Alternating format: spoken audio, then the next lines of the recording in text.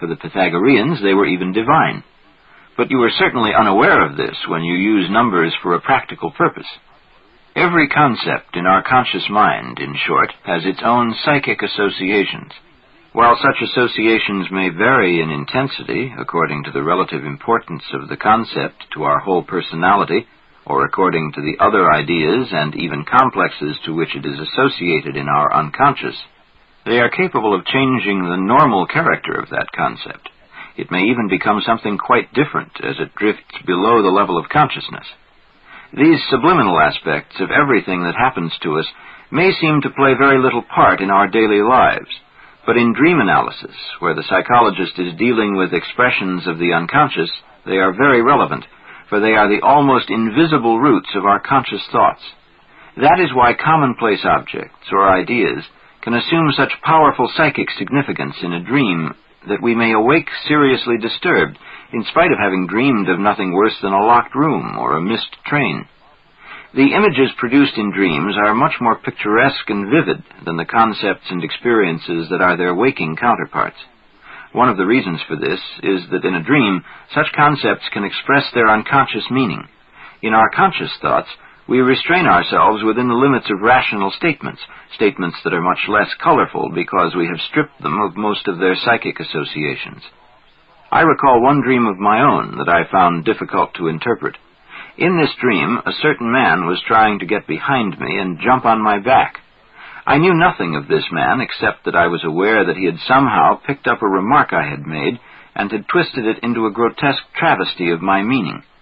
But I could not see the connection between this fact and his attempt in the dream to jump on me. In my professional life, however, it has often happened that someone has misrepresented what I have said, so often that I have scarcely bothered to wonder whether this kind of misrepresentation makes me angry. Now there is a certain value in keeping a conscious control over one's emotional reactions, and this, I soon realized, was the point the dream had made. It had taken an Austrian colloquialism and translated it into a pictorial image. This phrase, common enough in ordinary speech, is, "Du kannst mir auf den Buckel steigen." You can climb on my back, which means, I don't care what you say about me. An American equivalent, which could easily appear in a similar dream, would be, go jump in the lake. One could say that this dream picture was symbolic, for it did not state the situation directly, but expressed the point indirectly by means of a metaphor that I could not at first understand. When this happens, as it so often does, it is not deliberate disguise by a dream. It simply reflects the deficiencies in our understanding of emotionally charged pictorial language. For in our daily experience we need to state things as accurately as possible, and we have learned to discard the trimmings of fantasy both in our language and in our thoughts, thus losing a quality that is still characteristic of the primitive mind. Most of us have consigned to the unconscious all the fantastic psychic associations that every object or idea possesses. The primitive, on the other hand, is still aware of these psychic properties. He endows animals, plants, or stones with powers that we find strange and unacceptable. An African jungle dweller, for instance, sees a nocturnal creature by daylight and knows it to be a medicine man who has temporarily taken its shape, or he may regard it as the bush soul or ancestral spirit of one of his tribe.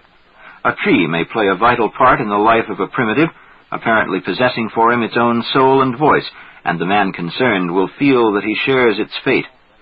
There are some Indians in South America who will assure you that they are red aurora parrots, though they are well aware that they lack feathers, wings, and beaks.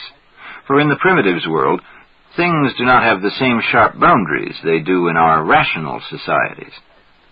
What psychologists call psychic identity, or mystical participation, has been stripped off our world of things. But it is exactly this halo of unconscious associations that gives a colorful and fantastic aspect to the primitives' world. We have lost it to such a degree that we do not recognize it when we meet it again. With us, such things are kept below the threshold. When they occasionally reappear, we even insist that something is wrong. I have more than once been consulted by well-educated and intelligent people who have had peculiar dreams, fantasies, or even visions which have shocked them deeply. They have assumed that no one who is in a sound state of mind could suffer from such things, and that anyone who actually sees a vision must be pathologically disturbed. A theologian once told me that Ezekiel's visions were nothing more than morbid symptoms, and that when Moses and other prophets heard voices speaking to them, they were suffering from hallucinations. You can imagine the panic he felt when something of this kind spontaneously happened to him. We are so accustomed to the apparently rational nature of our world that we can scarcely imagine anything happening that cannot be explained by common sense. The primitive man, confronted by a shock of this kind, would not doubt his sanity. He would think of fetishes, spirits, or gods. Yet the emotions that affect us are just the same. In fact, the terrors that stem from our elaborate civilization may be far more threatening than those that primitive people attribute to demons. The attitude of modern civilized man sometimes reminds me of a psychotic patient in my clinic who was himself a doctor. One morning I asked him how he was. He replied that he had had a wonderful night disinfecting the whole of heaven with mercuric chloride, but that in the course of this thoroughgoing sanitary process he had found no trace of God. Here we see a neurosis, or something worse. Instead of God or the fear of God, there is an anxiety neurosis, or some kind of phobia. The emotion has remained the same, but its object has changed both its name and nature for the worse. I recall a professor of philosophy who once consulted me about his cancer phobia. He suffered from a compulsive conviction that he had a malignant tumor, although nothing of the kind was ever found in dozens of X-ray pictures. "Oh, I know there is nothing," he would say, "but there might be something." What was it that produced this idea? It obviously came from a fear that was not instilled by conscious deliberation. The morbid thought suddenly overcame him, and it had a power of its own that he could not control.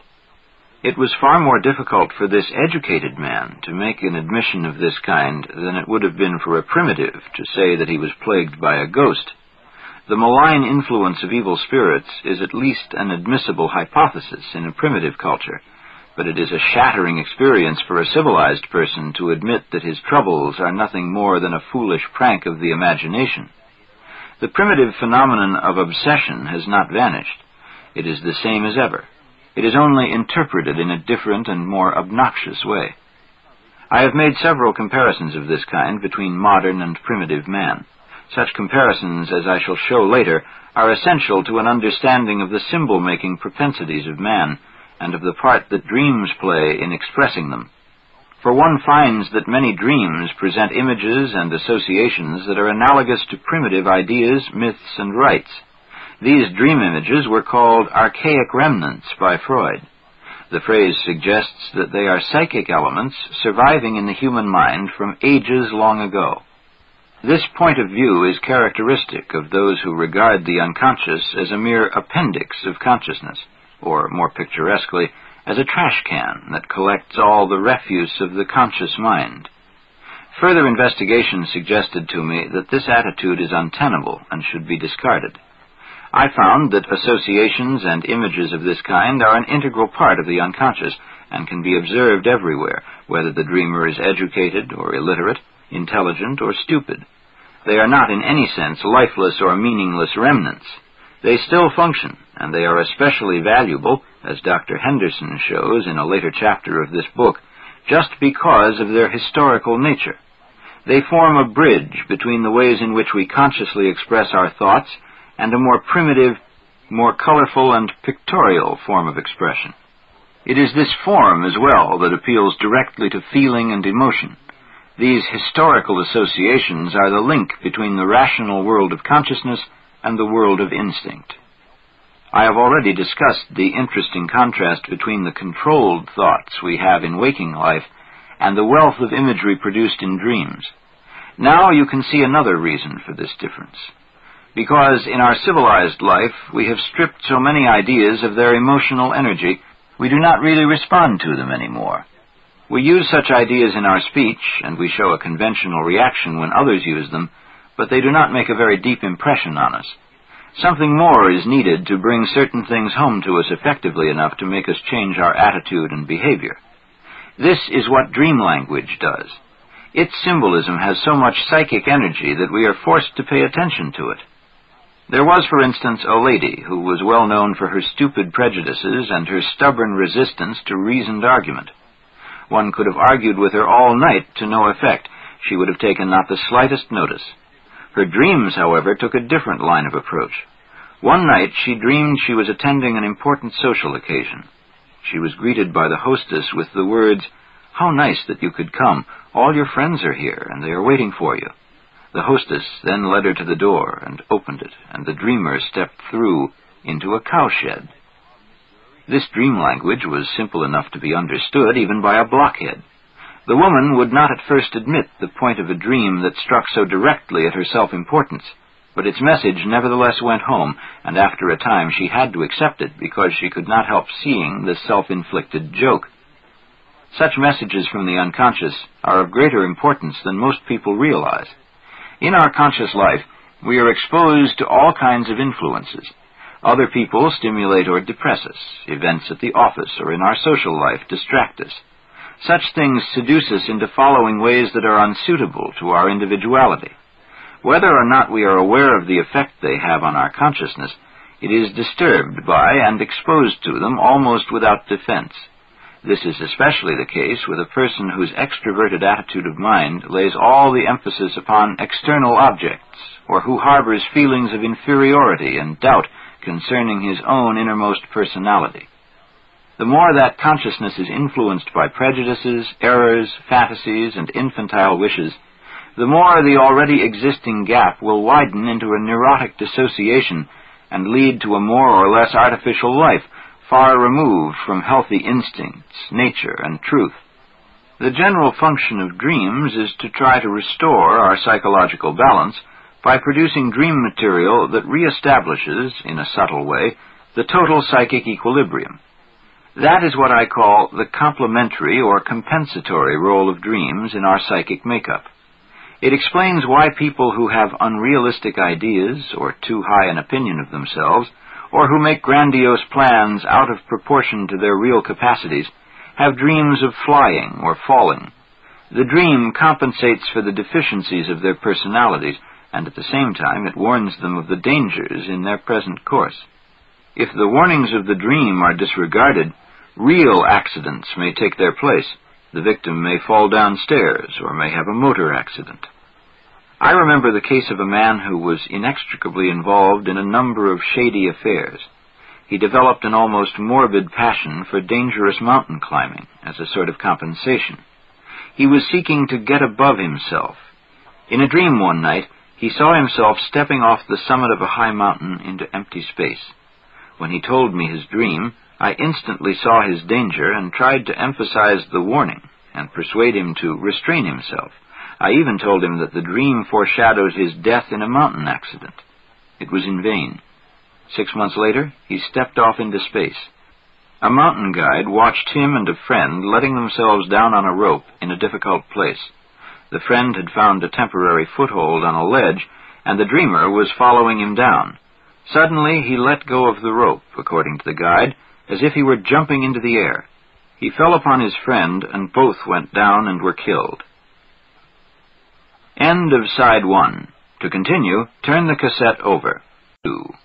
Man and His Symbols, by Carl G. Jung. Continuing with Approaching the Unconscious on page 50.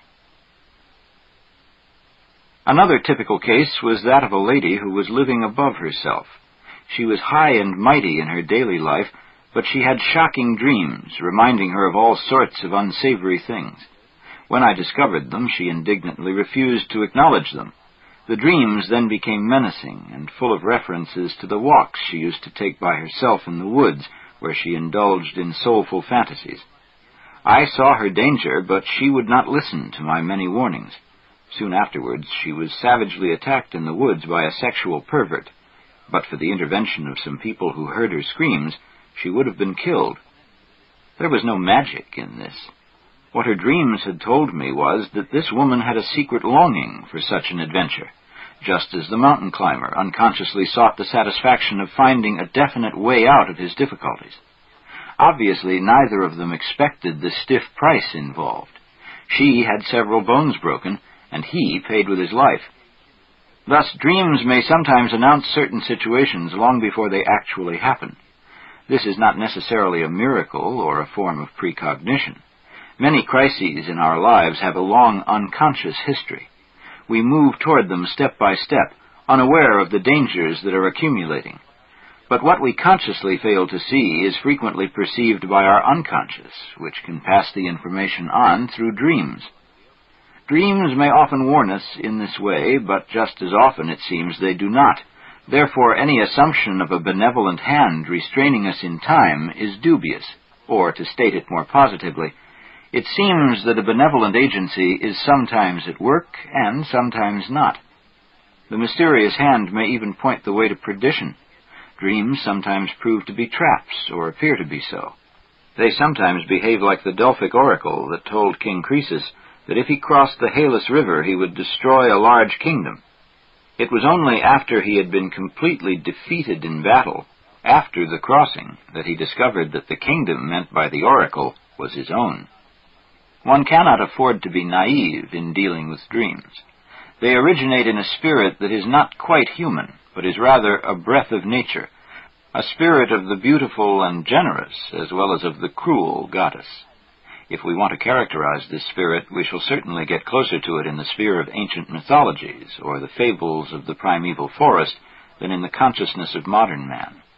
I am not denying that great gains have resulted from the evolution of civilized society, but these gains have been made at the price of enormous losses, whose extent we have scarcely begun to estimate. Part of the purpose of my comparisons between the primitive and the civilized states of man has been to show the balance of these losses and gains. Primitive man was much more governed by his instincts than are his rational modern descendants, who have learned to control themselves. In this civilizing process, we have increasingly divided our consciousness from the deeper instinctive strata of the human psyche, and even ultimately from the somatic basis of the psychic phenomenon. Fortunately, we have not lost these basic instinctive strata.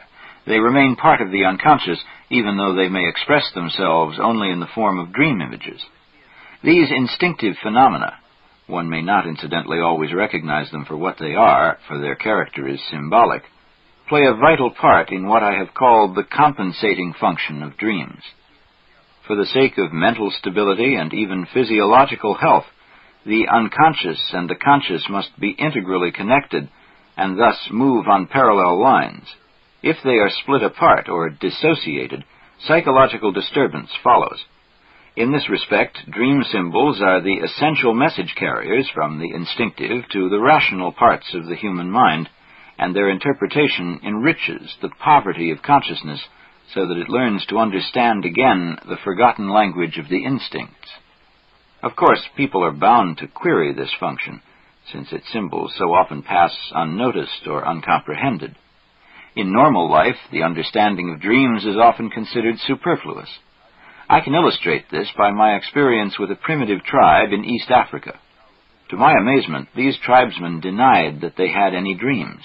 But through patient, indirect talks with them, I soon found that they had dreams just like everyone else, but that they were convinced their dreams had no meaning. Dreams of ordinary men mean nothing, they told me. They thought that the only dreams that mattered were those of chiefs and medicine men. These, which concerned the welfare of the tribe, were highly appreciated. The only drawback was that the chief and the medicine man both claimed that they had ceased having meaningful dreams. They dated this change from the time that the British came to their country. The district commissioner, the British official in charge of them, had taken over the function of the great dreams that had hitherto guided the tribe's behavior. When these tribesmen conceded that they did have dreams but thought them meaningless, they were like the modern man who thinks that a dream has no significance for him simply because he does not understand it. But even a civilized man can sometimes observe that a dream, which he may not even remember, can alter his mood for better or worse. The dream has been comprehended, but only in a subliminal way. And that is what usually happens.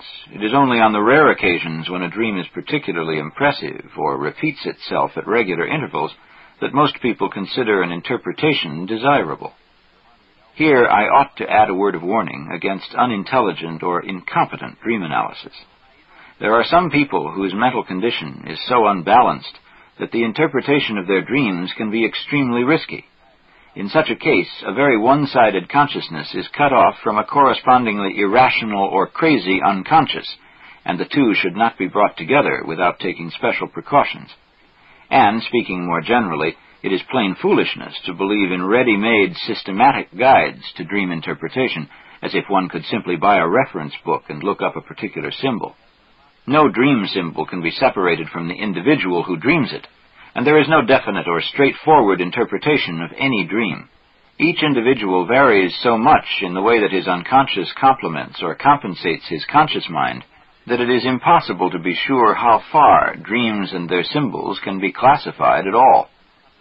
It is true that there are dreams and single symbols, I should prefer to call them motifs, that are typical and often occur. Among such motifs are falling, flying, being persecuted by dangerous animals or hostile men, being insufficiently or absurdly clothed in public places, being in a hurry or lost in a milling crowd, fighting with useless weapons or being wholly defenseless, running hard yet getting nowhere. A typical infantile motif is the dream of growing infinitely small or infinitely big, or being transformed from one to the other, as you find it, for instance, in Lewis Carroll's Alice in Wonderland. But I must stress again that these are motifs that must be considered in the context of the dream itself, not as self-explanatory ciphers. The recurring dream is a noteworthy phenomenon. There are cases in which people have dreamed the same dream from childhood into the later years of adult life. A dream of this kind is usually an attempt to compensate for a particular defect in the dreamer's attitude to life, or it may date from a traumatic moment that is left behind some specific prejudice. It may also sometimes anticipate a future event of importance. I myself dreamed of a motif over several years in which I would discover a part of my house that I did not know existed. Sometimes it was the quarters where my long-dead parents lived, in which my father, to my surprise, had a laboratory where he studied the comparative anatomy of fish, and my mother ran a hotel for ghostly visitors. Usually this unfamiliar guest wing was an ancient historical building, long forgotten, yet my inherited property. It contained interesting antique furniture, and toward the end of this series of dreams, I discovered an old library whose books were unknown to me. Finally, in the last dream, I opened one of the books and found in it a profusion of the most marvelous symbolic pictures. When I awoke, my heart was palpitating with excitement. Some time before I had this particular last dream of the series, I had placed an order with an antiquarian bookseller for one of the classic compilations of medieval alchemists. I had found a quotation in literature that I thought might have some connection with early Byzantine alchemy, and I wished to check it.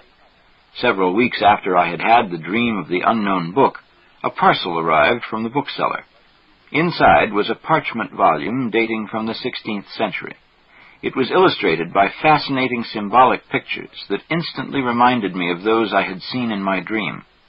As the rediscovery of the principles of alchemy came to be an important part of my work as a pioneer of psychology, the motif of my recurring dream can easily be understood. The house, of course, was a symbol of my personality and its conscious field of interests, and the unknown annex represented the anticipation of a new field of interest and research of which my conscious mind was at that time unaware. From that moment, 30 years ago, I never had the dream again. The analysis of dreams. I began this essay by noting the difference between a sign and a symbol. The sign is always less than the concept it represents, while a symbol always stands for something more than its obvious and immediate meaning. Symbols, moreover, are natural and spontaneous products. No genius has ever sat down with a pen or a brush in his hand and said, "Now I am going to invent a symbol." No one can take a more or less rational thought, reached as a logical conclusion, or by deliberate intent, and then give it symbolic form. No matter what fantastic trappings one may put upon an idea of this kind, it will still remain a sign, linked to the conscious thought behind it, not a symbol that hints at something not yet known. In dreams, symbols occur spontaneously, for dreams happen and are not invented. They are, therefore, the main source of all our knowledge about symbolism, But symbols, I must point out, do not occur solely in dreams. They appear in all kinds of psychic manifestations. There are symbolic thoughts and feelings, symbolic acts and situations. It often seems that even inanimate objects cooperate with the unconscious in the arrangement of symbolic patterns. There are numerous well-authenticated stories of clocks stopping at the moment of their owner's death. One was the pendulum clock in the palace of Frederick the Great at Sans-Souci, which stopped when the king died. Other common examples are those of a mirror that breaks or a picture that falls when a death occurs, or minor but unexplained breakages in a house where someone is passing through an emotional crisis. Even if skeptics refuse to credit such reports, stories of this kind are always cropping up, and this alone should serve as ample proof of their psychological importance. There are many symbols, however, among them the most important, that are not individual but collective in their nature and origin. These are chiefly religious images. The believer assumes that they are of divine origin, that they have been revealed to man. The skeptic says flatly that they have been invented. Both are wrong. It is true, as the skeptic notes, that religious symbols and concepts have for centuries been the object of careful and quite conscious elaboration. It is equally true, as the believer implies, that their origin is so far buried in the mystery of the past that they seem to have no human source. But they are in fact collective representations, emanating from primeval dreams and creative fantasies. As such, these images are involuntary, spontaneous manifestations, and by no means intentional inventions. This fact, as I shall later explain, has a direct and important bearing upon the interpretation of dreams. It is obvious that if you assume the dream to be symbolic, you will interpret it differently from a person who believes that the essential energizing thought or emotion is known already and is merely disguised by the dream. In the latter case, dream interpretation makes little sense, for you find only what you already know. It is for this reason that I have always said to my pupils, learn as much as you can about symbolism, then forget it all when you are analyzing a dream. This advice is of such practical importance that I have made it a rule to remind myself that I can never understand somebody else's dream well enough to interpret it correctly. I have done this in order to check the flow of my own associations and reactions, which might otherwise prevail over my patient's uncertainties and hesitations. As it is of the greatest therapeutic importance for an analyst to get the particular message of a dream, that is, the contribution that the unconscious is making to the conscious mind, as accurately as possible, it is essential for him to explore the content of a dream with the utmost thoroughness. I had a dream when I was working with Freud that illustrates this point. I dreamed that I was in my home, apparently on the first floor, in a cozy, pleasant sitting room furnished in the manner of the 18th century. I was astonished that I had never seen this room before, and began to wonder what the ground floor was like. I went downstairs and found the place was rather dark, with paneled walls and heavy furniture dating from the 16th century or even earlier. My surprise and curiosity increased. I wanted to see more of the whole structure of this house, so I went down to the cellar, where I found a door opening onto a flight of stone steps that led to a large vaulted room. The floor consisted of large slabs of stone, and the walls seemed very ancient. I examined the mortar and found it was mixed with splinters of brick. Obviously, the walls were of Roman origin. I became increasingly excited. In one corner, I saw an iron ring on a stone slab. I pulled up the slab and saw yet another narrow flight of steps leading to a kind of cave, which seemed to be a prehistoric tomb, containing 2 skulls, some bones, and broken shards of pottery. Then I woke up. If Freud, when he analyzed this dream, had followed my method of exploring its specific associations and context, he would have heard a far-reaching story, but I am afraid he would have dismissed it as a mere effort to escape from a problem that was really his own. The dream is in fact a short summary of my life, more specifically of the development of my mind. I grew up in a house 200 years old. Our furniture consisted mostly of pieces about 300 years old, and mentally, my hitherto greatest spiritual adventure had been to study the philosophies of Kant and Schopenhauer. The great news of the day was the work of Charles Darwin. Shortly before this, I had been living with the still medieval concepts of my parents, for whom the world and men were still presided over by divine omnipotence and providence. This world had become antiquated and obsolete. My Christian faith had become relative through its encounter with Eastern religions and Greek philosophy. It is for this reason that the ground floor was so still, dark, and obviously uninhabited. My then historical interests had developed from an original preoccupation with comparative anatomy and paleontology while I was working as an assistant at the Anatomical Institute.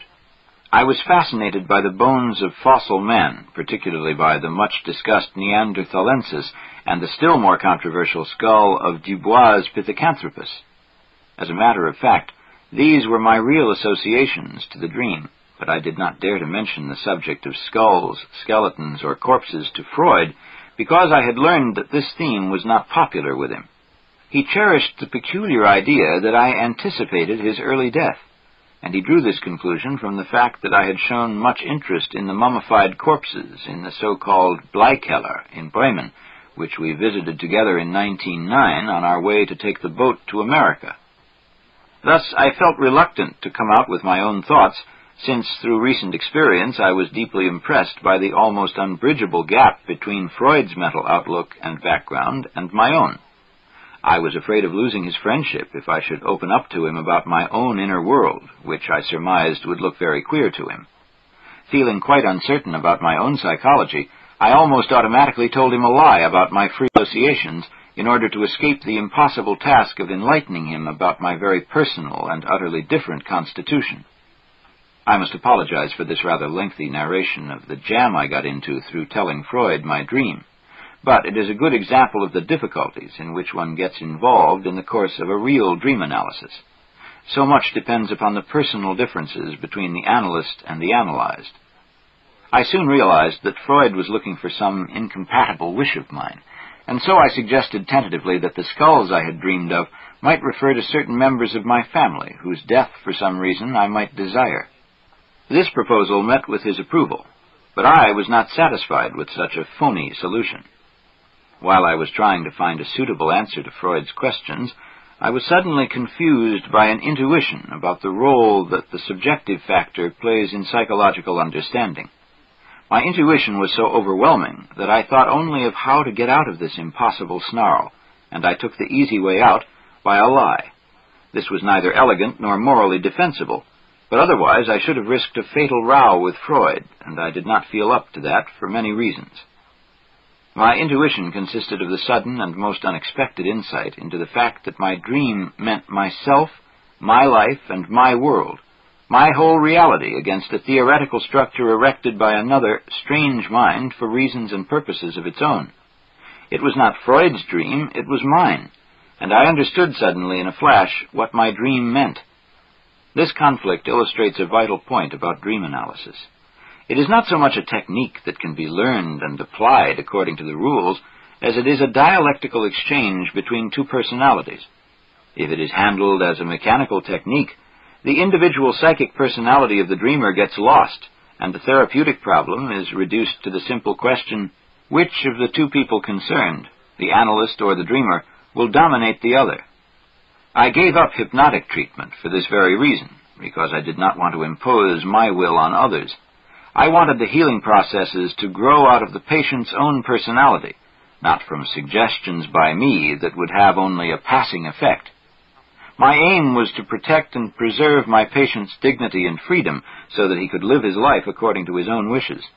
In this exchange with Freud, it dawned on me for the first time that before we construct general theories about man and his psyche, we should learn a lot more about the real human being we have to deal with. The individual is the only reality. The further we move away from the individual toward abstract ideas about Homo sapiens, the more likely we are to fall into error. In these times of social upheaval and rapid change, it is desirable to know much more than we do about the individual human being, for so much depends upon his mental and moral qualities. But if we are to see things in their right perspective, we need to understand the past of man as well as his present. That is why an understanding of myths and symbols is of essential importance. The problem of types. In all other branches of science, it is legitimate to apply a hypothesis to an impersonal subject. Psychology, however, inescapably confronts you with the living relations between two individuals, neither of whom can be divested of his subjective personality, nor indeed depersonalized in any other way. The analyst and his patient may set out by agreeing to deal with a chosen problem in an impersonal and objective manner, but once they are engaged, their whole personalities are involved in their discussion. At this point, further progress is possible only if mutual agreement can be reached. Can we make any sort of objective judgment about the final result?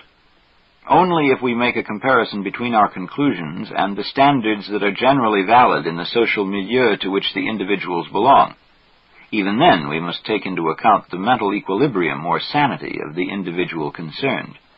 For the result cannot be a completely collective leveling out of the individual to adjust him to the norms of his society.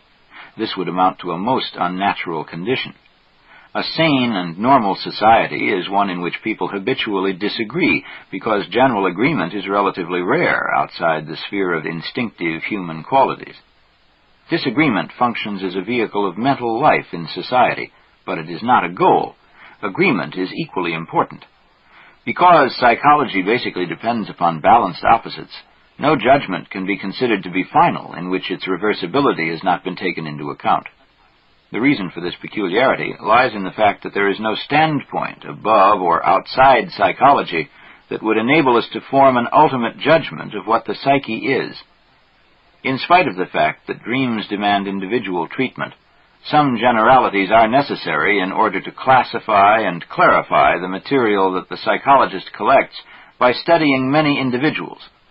It would obviously be impossible to formulate any psychological theory or to teach it by describing large numbers of separate cases without any effort to see what they have in common and how they differ. Any general characteristic can be chosen as a basis. One can, for instance, make a relatively simple distinction between individuals who have extroverted personalities and others who are introverted. This is only one of many possible generalizations, but it enables one to see immediately the difficulties that can arise if the analyst should happen to be one type and his patient the other. Since any deeper analysis of dreams leads to the confrontation of two individuals, it will obviously make a great difference whether their types of attitude are the same or not. If both belong to the same type, they may sail along happily for a long time, but if one is an extrovert and the other an introvert, their different and contradictory standpoints may clash right away, particularly when they are unaware of their own type of personality or when they are convinced that their own is the only right type.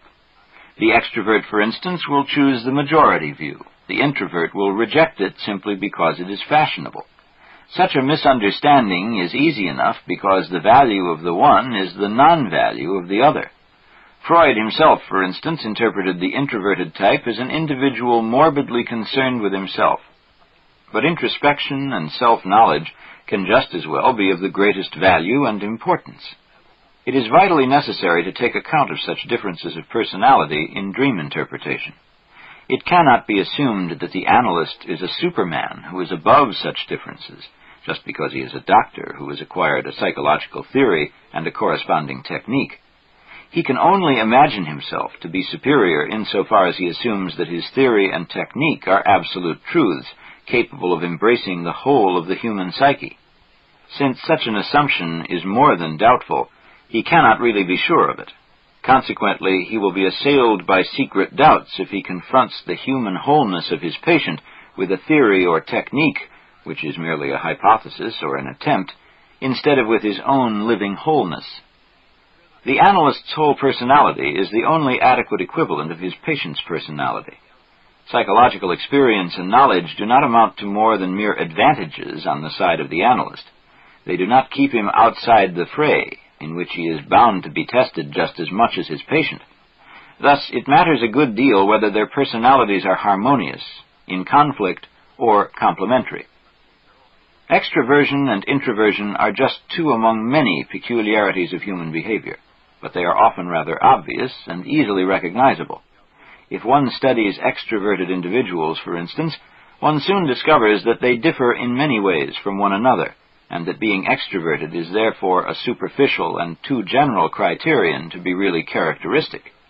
That is why, long ago, I tried to find some further basic peculiarities that might serve the purpose of giving some order to the apparently limitless variations in human individuality. I had always been impressed by the fact that there are a surprising number of individuals who never use their minds if they can avoid it, and an equal number who do use their minds, but in an amazingly stupid way. I was also surprised to find many intelligent and wide-awake people who lived, as far as one could make out, as if they had never learned to use their sense organs. They did not see the things before their eyes, hear the words sounding in their ears, or notice the things they touched or tasted. Some lived without being aware of the state of their own bodies. There were others who seemed to live in a most curious condition of consciousness, as if the state they had arrived at today were final, with no possibility of change, or as if the world and the psyche were static and would remain so forever. They seemed devoid of all imagination, and they entirely and exclusively depended upon their sense perception. Chances and possibilities did not exist in their world, and in today there was no real tomorrow. The future was just the repetition of the past. I am trying here to give the reader a glimpse of my own first impressions when I began to observe the many people I met. It soon became clear to me, however, that the people who used their minds were those who thought, that is, who applied their intellectual faculty in trying to adapt themselves to people and circumstances. And the equally intelligent people who did not think were those who sought and found their way by feeling. Feeling is a word that needs some explanation. For instance, one speaks of feeling when it is a matter of sentiment, corresponding to the French term sentiment. But one also applies the same word to define an opinion. For example, a communication from the White House may begin, "The President feels." Furthermore, the word may be used to express an intuition. I had a feeling as if... When I use the word feeling, in contrast to thinking, I refer to a judgment of value, for instance, agreeable or disagreeable, good or bad, and so on. Feeling, according to this definition, is not an emotion, which, as the word conveys, is involuntary. Feeling, as I mean it, is, like thinking, a rational, that is, ordering function, whereas intuition is an irrational, that is, perceiving function. Insofar as intuition is a hunch, it is not the product of a voluntary act. It is rather an involuntary event, which depends upon different external or internal circumstances instead of an act of judgment. Intuition is more like a sense perception, which is also an irrational event insofar as it depends essentially upon objective stimuli, which owe their existence to physical and not to mental causes. These four functional types correspond to the obvious means by which consciousness obtains its orientation to experience. Sensation, that is, sense perception, tells you that something exists. Thinking tells you what it is. Feeling tells you whether it is agreeable or not. And intuition tells you whence it comes and where it is going. The reader should understand that these four criteria of types of human behavior are just four viewpoints among many others, like willpower, temperament, imagination, memory, and so on. There is nothing dogmatic about them, but their basic nature recommends them as suitable criteria for a classification. I find them particularly helpful when I am called upon to explain parents to children and husbands to wives, and vice versa. They are also useful in understanding one's own prejudices. Thus, if you want to understand another person's dream, you have to sacrifice your own predilections and suppress your prejudices. This is not easy or comfortable, because it means a moral effort that is not to everyone's taste. But if the analyst does not make the effort to criticize his own standpoint and to admit its relativity, he will get neither the right information about nor sufficient insight into his patient's mind. The analyst expects at least a certain willingness on the patient's part to listen to his opinion and to take it seriously, and the patient must be granted the same right. Although such a relationship is indispensable for any understanding and is therefore of self-evident necessity, one must remind oneself again and again that it is more important in therapy for the patient to understand than for the analyst's theoretical expectations to be satisfied. The patient's resistance to the analyst's interpretation is not necessarily wrong. It is rather a sure sign that something does not click. Either the patient has not yet reached the point where he understands, or the interpretation does not fit. In our efforts to interpret the dream symbols of another person, we are almost invariably hampered by our tendency to fill in the unavoidable gaps in our understanding by projection. That is, by the assumption that what the analyst perceives or thinks is equally perceived or thought by the dreamer. To overcome this source of error, I have always insisted on the importance of sticking to the context of the particular dream and excluding all theoretical assumptions about dreams in general, except for the hypothesis that dreams in some way make sense. It will be clear from all I have said that we cannot lay down general rules for interpreting dreams. When I suggested earlier that the overall function of dreams seems to be to compensate for deficiencies or distortions in the conscious mind, I meant that this assumption opened up the most promising approach to the nature of particular dreams. In some cases, you can see this function plainly demonstrated. One of my patients had a very high opinion of himself, and was unaware that almost everyone who knew him was irritated by his air of moral superiority. He came to me with a dream in which he had seen a drunken tramp rolling in a ditch, a sight that evoked from him only the patronizing comment, "It's terrible to see how low a man can fall." It was evident that the unpleasant nature of the dream was at least in part an attempt to offset his inflated opinion of his own merits. But there was something more to it than this. It turned out that he had a brother who was a degenerate alcoholic. What the dream also revealed was that his superior attitude was compensating the brother as both an outer and an inner figure. In another case, I recall, a woman who was proud of her intelligent understanding of psychology had recurring dreams about another woman. When in ordinary life she met this woman, she did not like her, thinking her a vain and dishonest intriguer. But in the dreams, the woman appeared almost as a sister, friendly and likable. My patient could not understand why she should dream so favorably about a person she disliked. But these dreams were trying to convey the idea that she herself was shadowed by an unconscious character that resembled the other woman. It was hard for my patient, who had very clear ideas about her own personality, to realize that the dream was telling her about her own power complex and her hidden motivations, unconscious influences that had more than once led to disagreeable rows with her friends. She had always blamed others for these, not herself. It is not merely the shadow side of our personalities that we overlook, disregard, and repress. We may also do the same to our positive qualities. An example that comes to mind is that of an apparently modest and self-effacing man with charming manners. He always seemed content with a back seat, but discreetly insisted on being present. When asked to speak, he would offer a well-informed opinion, though he never intruded it. But he sometimes hinted that a given matter could be dealt with in a far superior way at a certain higher level, though he never explained how. In his dreams, however, he constantly had encounters with great historical figures, such as Napoleon and Alexander the Great. These dreams were clearly compensating for an inferiority complex, but they had another implication. What sort of man must I be, the dream was asking, to have such illustrious callers? In this respect, the dreams pointed to a secret megalomania, which offset the dreamer's feeling of inferiority. This unconscious idea of grandeur insulated him from the reality of his environment and enabled him to remain aloof from obligations that would be imperative for other people. He felt no need to prove, either to himself or to others, that his superior judgment was based on superior merit. He was, in fact, unconsciously playing an insane game, and the dreams were seeking to bring it to the level of consciousness in a curiously ambiguous way. Hobnobbing with Napoleon and being on speaking terms with Alexander the Great are exactly the kind of fantasies produced by an inferiority complex. But why, one asks, could not the dream be open and direct about it, and say what it had to say without ambiguity? I have frequently been asked this question, and I have asked it myself. I am often surprised at the tantalizing way dreams seem to evade definite information, or omit the decisive point.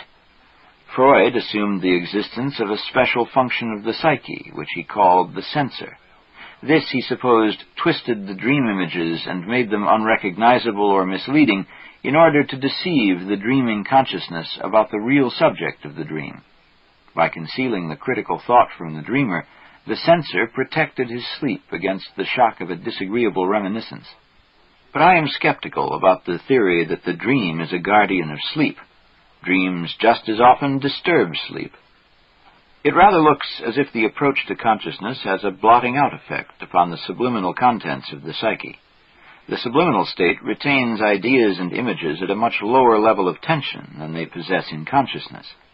In the subliminal condition, they lose clarity of definition. The relations between them are less consequential and more vaguely analogous, less rational and therefore more incomprehensible. This can also be observed in all dreamlike conditions, whether due to fatigue, fever, or toxins. But if something happens to endow any of these images with greater tension, they become less subliminal and, as they come close to the threshold of consciousness, more sharply defined. It is from this fact that one may understand why dreams often express themselves as analogies, why one dream image slides into another, and why neither the logic nor the time scale of our waking life seems to apply. The form that dreams take is natural to the unconscious because the material from which they are produced is retained in the subliminal state in precisely this fashion. Dreams do not guard sleep from what Freud called the incompatible wish. What he called disguise is actually the shape all impulses naturally take in the unconscious. Thus a dream cannot produce a definite thought. If it begins to do so, it ceases to be a dream, because it crosses the threshold of consciousness. That is why dreams seem to skip the very points that are most important to the conscious mind, and seem rather to manifest the fringe of consciousness, like the faint gleam of stars during a total eclipse of the sun. We should understand that dream symbols are for the most part manifestations of a psyche that is beyond the control of the conscious mind. Meaning and purposefulness are not the prerogatives of the mind. They operate in the whole of living nature. There is no difference in principle between organic and psychic growth. As a plant produces its flower, so the psyche creates its symbols. Every dream is evidence of this process. So by means of dreams, plus all sorts of intuitions, impulses, and other spontaneous events, instinctive forces influence the activity of consciousness. Whether that influence is for better or for worse depends upon the actual contents of the unconscious. If it contains too many things that normally ought to be conscious, then its function becomes twisted and prejudiced. Motives appear that are not based upon true instincts, but that owe their existence and psychic importance to the fact that they have been consigned to the unconscious by repression or neglect. They overlay, as it were, the normal unconscious psyche and distort its natural tendency to express basic symbols and motifs. Therefore, it is reasonable for a psychoanalyst concerned with the causes of a mental disturbance to begin by eliciting from his patient a more or less voluntary confession and realization of everything that the patient dislikes or fears. This is like the much older confession of the Church, which in many ways anticipated modern psychological techniques. At least this is the general rule. In practice, however, it may work the other way round. Overpowering feelings of inferiority or serious weakness may make it very difficult, even impossible, for the patient to face fresh evidence of his own inadequacy. So I have often found it profitable to begin by giving a positive outlook to the patient. This provides a helpful sense of security when he approaches the more painful insights. Take, as an example, a dream of personal exaltation, in which, for instance, one has tea with the Queen of England, or finds oneself on intimate terms with the Pope.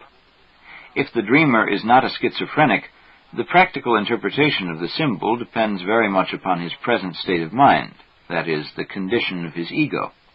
If the dreamer overestimates his own value, it is easy to show, from the material produced by association of ideas, how inappropriate and childish the dreamer's intentions are, and how much they emanate from childish wishes to be equal to or superior to his parents.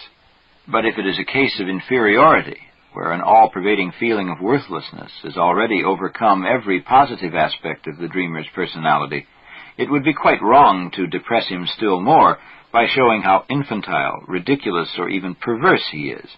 That would cruelly increase his inferiority, as well as cause an unwelcome and quite unnecessary resistance to the treatment. There is no therapeutic technique or doctrine that is of general application, since every case that one receives for treatment is an individual in a specific condition. I remember a patient I once had to treat over a period of 9 years. I saw him only for a few weeks each year, since he lived abroad. From the start, I knew what his real trouble was, but I also saw that the least attempt to get close to the truth was met by a violent defensive reaction that threatened a complete rupture between us. Whether I liked it or not, I had to do my best to maintain our relation and to follow his inclination, which was supported by his dreams, and which led our discussion away from the root of his neurosis. We ranged so widely that I often accused myself of leading my patient astray. Nothing but the fact that his condition slowly but clearly improved prevented me from confronting him brutally with the truth. In the 10th year, however, the patient declared himself to be cured and freed from all his symptoms.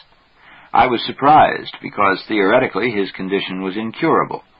Noticing my astonishment, he smiled and said, in effect, "And I want to thank you above all for your unfailing tact and patience in helping me to circumvent the painful cause of my neurosis.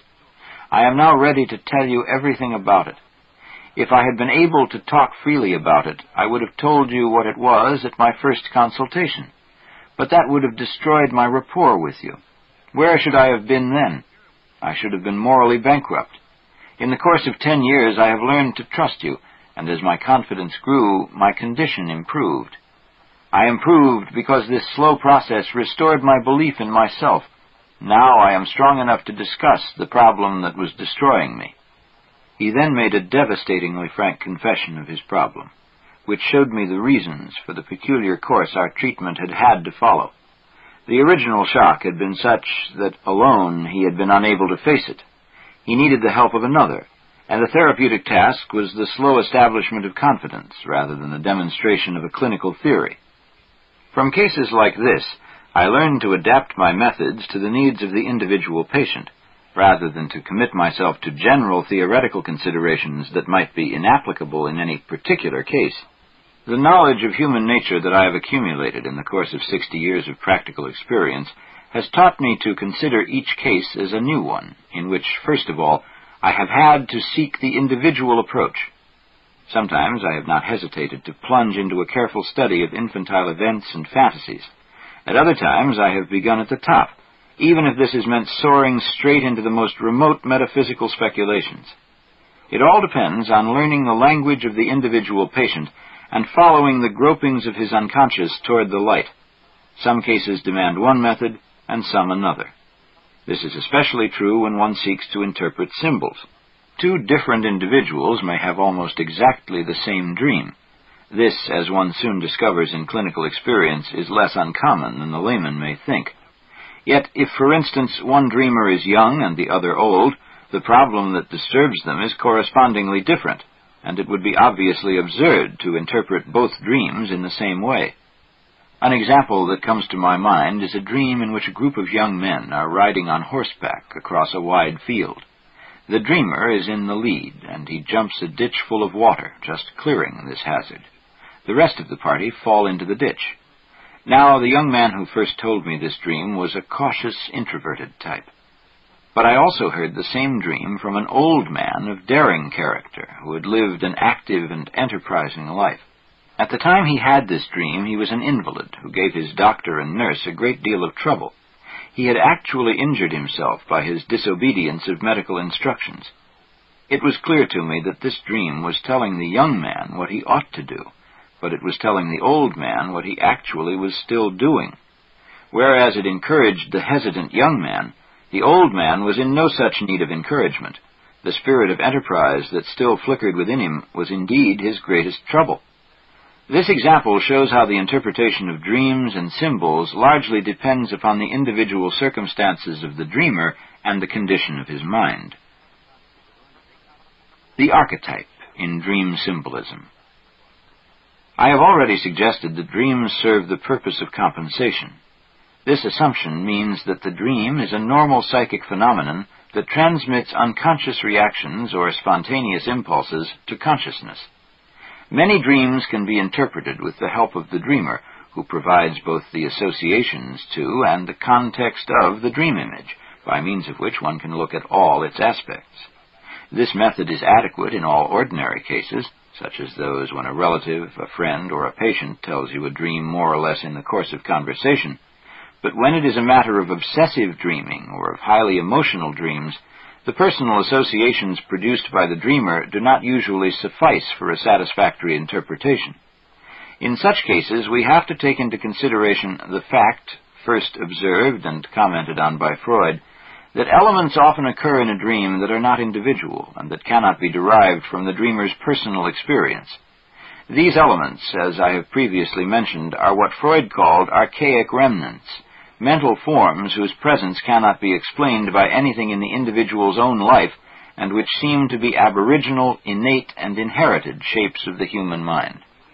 Just as the human body represents a whole museum of organs, each with a long evolutionary history behind it, so we should expect to find that the mind is organized in a similar way.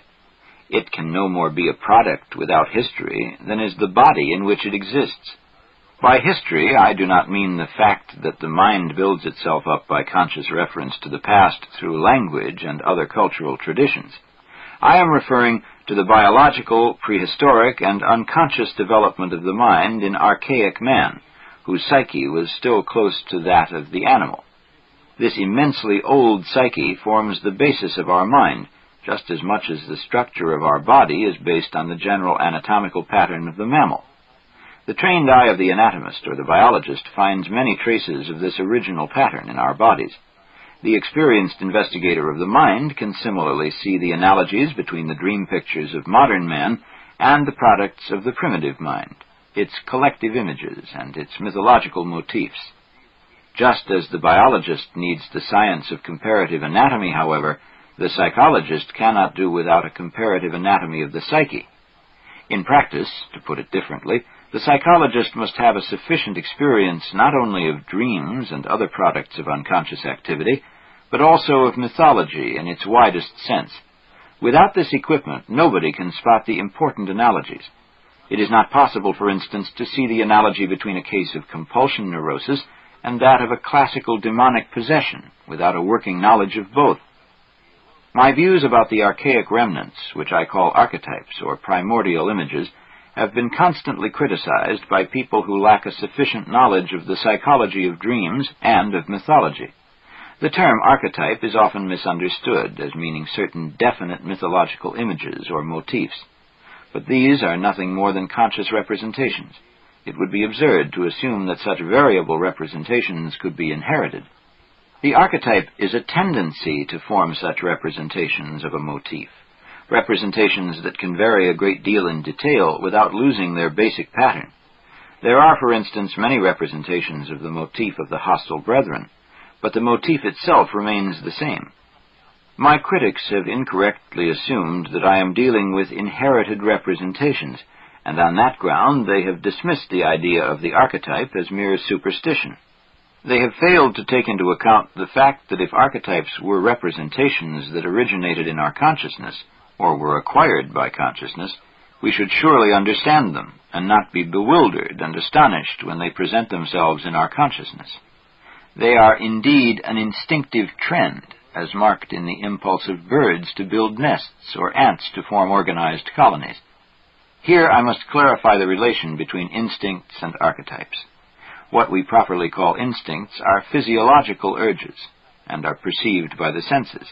But at the same time, they also manifest themselves in fantasies, and often reveal their presence only by symbolic images. These manifestations are what I call the archetypes. They are without known origin, and they reproduce themselves in any time or in any part of the world, even where transmission by direct descent or cross-fertilization through migration must be ruled out. I can remember many cases of people who have consulted me because they were baffled by their own dreams or by their children's. They were at a complete loss to understand the terms of the dreams. The reason was that the dreams contained images that they could not relate to anything they could remember or could have passed on to their children, yet some of these patients were highly educated. A few of them were actually psychiatrists themselves. I vividly recall the case of a professor who had had a sudden vision and thought he was insane. He came to see me in a state of complete panic. I simply took a 400-year-old book from the shelf and showed him an old woodcut depicting his very vision. "There's no reason for you to believe that you're insane," I said to him. "They knew about your vision 400 years ago." Whereupon he sat down, entirely deflated, but once more normal. A very important case came to me from a man who himself was a psychiatrist. One day he brought me a handwritten booklet he had received as a Christmas present from his 10-year-old daughter. It contained a whole series of dreams she had had when she was 8. They made up the weirdest series of dreams that I have ever seen, and I could well understand why the father was more than just puzzled by them. Though childlike, they were uncanny, and they contained images whose origin was wholly incomprehensible to the father. Here are the relevant motifs from the dreams. 1. The evil animal, a snake-like monster with many horns, kills and devours all other animals. But God comes from the 4 corners, being in fact 4 separate gods, and gives rebirth to all the dead animals. 2. An ascent into heaven, where pagan dances are being celebrated, and a descent into hell, where angels are doing good deeds. 3. A horde of small animals frightens the dreamer. The animals increase to a tremendous size, and one of them devours the little girl. 4. A small mouse is penetrated by worms, snakes, fishes, and human beings. Thus, the mouse becomes human. This portrays the 4 stages of the origin of mankind. 5. A drop of water is seen as it appears when looked at through a microscope. The girl sees that the drop is full of tree branches. This portrays the origin of the world. 6. A bad boy has a clod of earth and throws bits of it at everyone who passes. In this way, all the passers-by become bad. 7. A drunken woman falls into the water and comes out renewed and sober. 8. The scene is in America, where many people are rolling on an ant heap, attacked by the ants. The dreamer, in a panic, falls into a river. 9. There is a desert on the moon, where the dreamer sinks so deeply into the ground that she reaches hell. 10. In this dream, the girl has a vision of a luminous ball. She touches it. Vapors emanate from it. A man comes and kills her. 11. The girl dreams she